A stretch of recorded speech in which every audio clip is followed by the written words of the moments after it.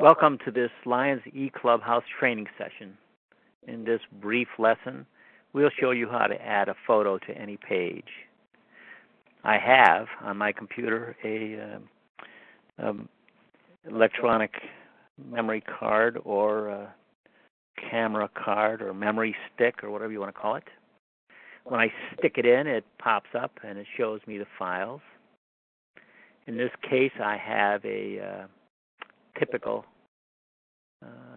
photo that I want to add.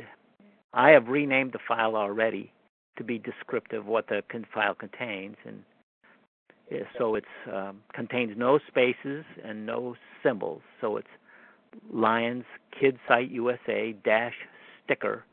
I'm using capital letters to make certain letters stand out. I'm renaming it now so that down the road, when you have hundreds of photos of your picture, you can easily identify which picture is which. This becomes a nightmare a couple years from now. Anyway, I'm going to go to Manage Pages. I'm going to pick the page that I want to add the photo to.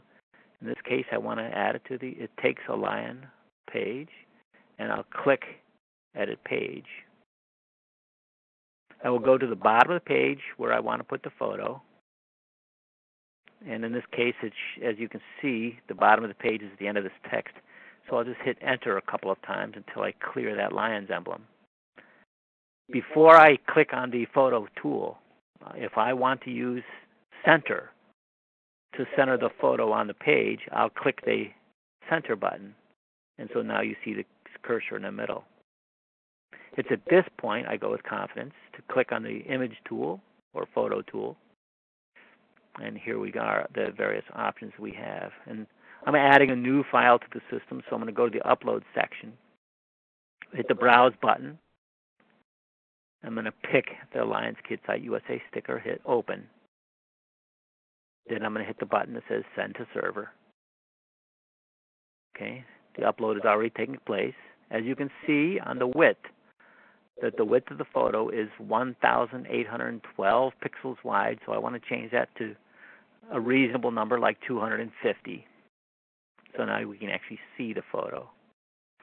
On the alignment, I'm going to leave that blank, but I could set it to left or right justified.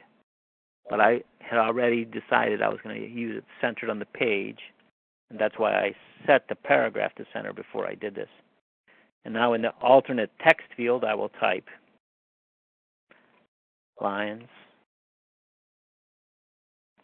Kid Site USA sticker. Therefore, I have some text that identifies that photo when a computer or other device will not display photographs. And I'll click OK. And as you can see, the photo appears on the web page. I'll hit the Enter key, and now I'll put a caption. Lions Kid Site USA sticker. And now I'll hit the Preview button and hit Publish. I now will open the new view to view the website to see what it looks like. So I'm going to right-click and pick Open Link in New Tab.